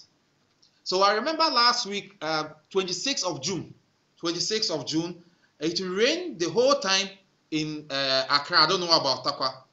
And that was the first time since my 16 years working in the civil aviation, I saw in the approach controller's end, he was complaining that there was a problem with his 1195 frequency. And checks. So when I told him, the simple question I asked him is that, does he have a DSTV in the house? He said yes. I asked him, when it is raining, is he able to continue watching DSTV? He says no. Then I asked him, have you looked at the clouds fully covered in your range? He said yes. Then I asked him, do you not get it? The reason why your frequency seems to be going on and off. Then he got the point. Because whilst communicating with the plane, the cloud serves as reflectors. So the signal is not going through straight to the plane. You see, it's not going straight to the plane. So he thought that there's a problem with that transmitter, but there was not a problem. But of course, there are other alternative ways that we still communicate with them. So lightning, thundering, yes, happens in our industry, but we have a way around it. That is why if an aircraft is coming, say, from Amsterdam to Accra, ETA 6 hours, and 6 hours means that it takes off 2 o'clock there based on the 2 hours time difference, supposed to land in Accra at 7:30. 8:30, the aircraft hasn't landed.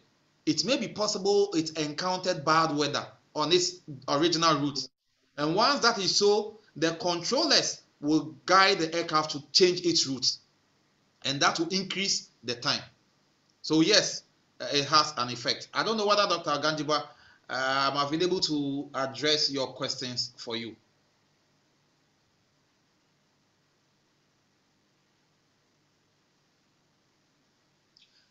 So somebody also asked in the chat room, sir, please, do the airplanes flight within the day or only some particular time, and how the planes are monitored in sky in the night sometimes when they realize that the weather is not good? Well, I'm not so sure about your question, but if I am getting you, all aircrafts are also fitted with weather radar. They are fitted with weather radar. So the aircrafts themselves can see the weather ahead of them. But then the ground systems are also, we have weather radars also that are able to also see the skies. So we advise them, and sometimes they themselves even tell the controller that they are requesting for alternative routes because they see clouds ahead of them. But we also see such clouds as well by means of our radar. So the radar also sees clouds as well. So once we see that, together with them, the controllers with them, they're able to now advise them to change their routes or possibly to fly around this bad clouds. If there are further questions, I'll be glad to answer them. Nee, you wanted to ask a question. Yes, sir. My question was in the let's say the aircraft industry, weather is the #1 enemy. But then I was asking, what if there's a weather radar that is used for detecting the weather? Or what if there's an unforeseen or like just let me say a random storm, let's like a snowstorm when you are traveling to those European countries, and there has to be some kind of it's an emergency. Is there like an emergency? Have they planned emergency landing sites along the coast or along the routes or something? And in case maybe they are flying over the sea and there has to be an emergency landing, what would they do? Thank you. So sometimes some of these clouds, bad clouds, are unavoidable. The aircraft will fly through them. And when aircraft fly through bad weather, that is what we experience, what we call turbulence. Turbulence. It's as if you are driving on a road and the road is so bumpy. So yes, it does that. Every country has accident and investigation or emergency procedures. So in Ghana, for instance, there is an emergency procedure. When aircrafts are coming, and in the case of 26 June, the weather was so bad, I could recount as many as 5 aircraft that were encircling in our airspace, waiting for the weather to clear before they can come in. But this decision will be made in conjunction with the pilot, especially how many people do you have on board, and most importantly, how much fuel do you have in the aircraft. If the fuel is not enough to let you encircle, then we will direct you to land at one of our emergency nearby airports. In the case of Accra, you can land if, depending on the size of the aircraft. And now Ho is there, Kumasi is there, Sunyani is there. Even they can even go as far as Abidjan, Lomé. All these places, there is an established agreement with them for emergency. Remember, aircraft coming to Ghana and there's an emergency and you don't go through these procedures, you go and land the aircraft in Abidjan. Remember, it is a cost for the aircraft. They need to find a hotel for all the passengers on board, find food for all of them. So in order to avoid such costs, if they have enough fuel, then you try to encircle him until he has the path to land. Otherwise, depending on the conditions, you can direct him to any of the alternative designated airports. So depending on the amount of fuel which the pilot will tell the controller, they always know how much the distance from where the aircraft is to the closest airport where they have to send him there to go and land. And in such cases, the aircraft that has that limited fuel has the priority to land. Someone asked in the chat room, does aircraft experiences traffic like in the cases of the road? Yes, please. It experiences traffic. In Accra, we don't experience much, but in Europe, there's so much traffic. But good news is that there are systems, technological systems, that seamlessly or automatically sequences this aircraft to touch. So for instance, in some of the airports in Europe, aircraft, as one is coming to touch, another one is following, another one is following. But the controllers will sequence them at a certain time such that they don't hit each other.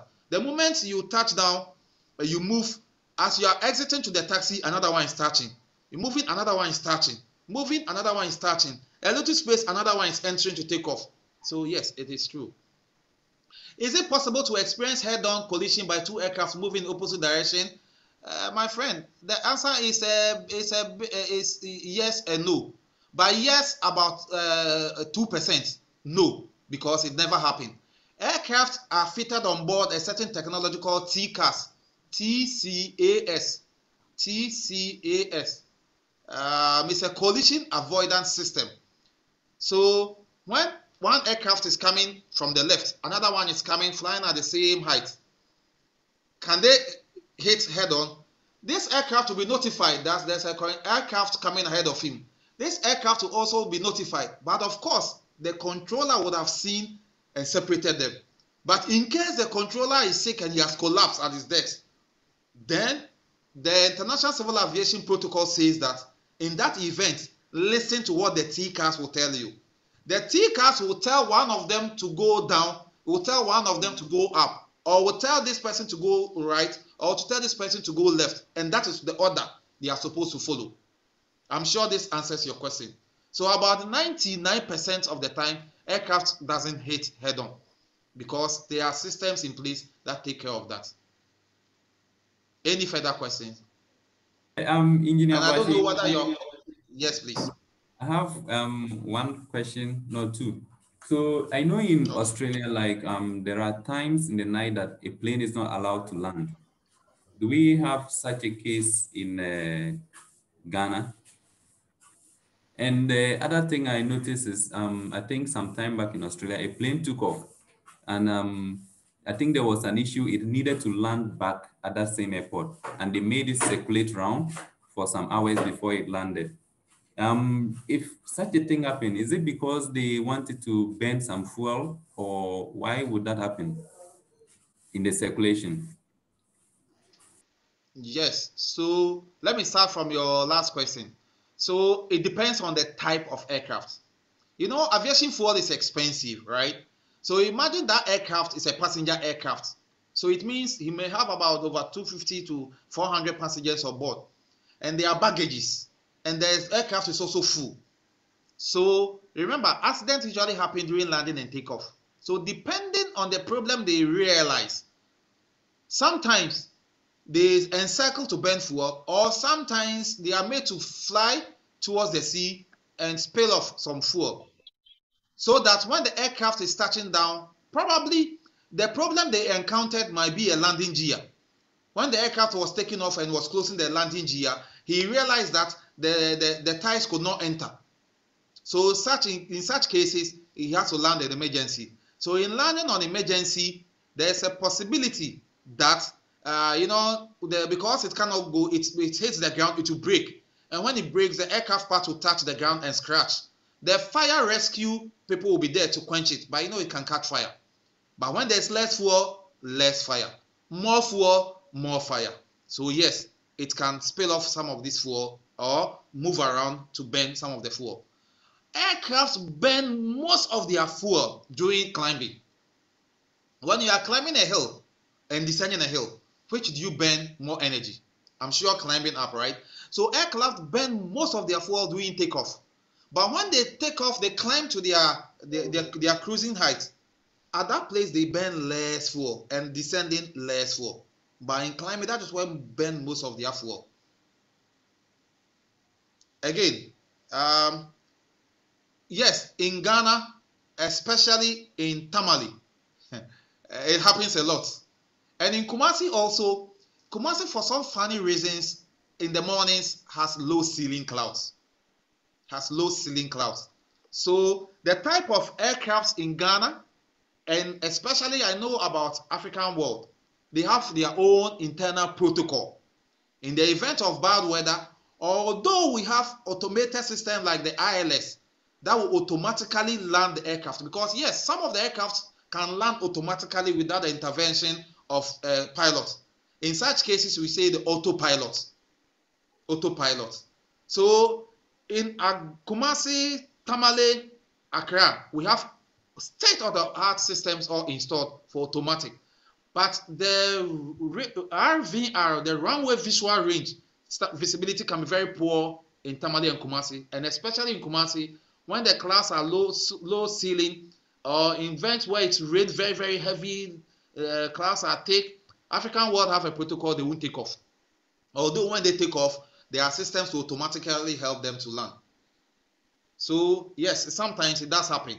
And when it does happen, they will have to wait until the clouds are clear before they will take off. That one is a protocol by African world. But sometimes also the clouds can be very, very poor, such that although you have automatic system to help you land, flying through it, the pilot cannot see clearly. So yes, sometimes the pilot, air traffic control will advise them to stay on the ground until the weather is clear. Another question in the chat room is, what will happen in the future to human resources in the process of emerging artificial intelligence? My friend, artificial intelligence vis-a-vis blockchain has been in the aviation industry for so long a time.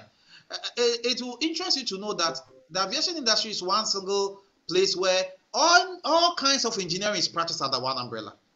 So someone who buys an air ticket, who wants to even go and check in at the airport nowadays, you find no human person there.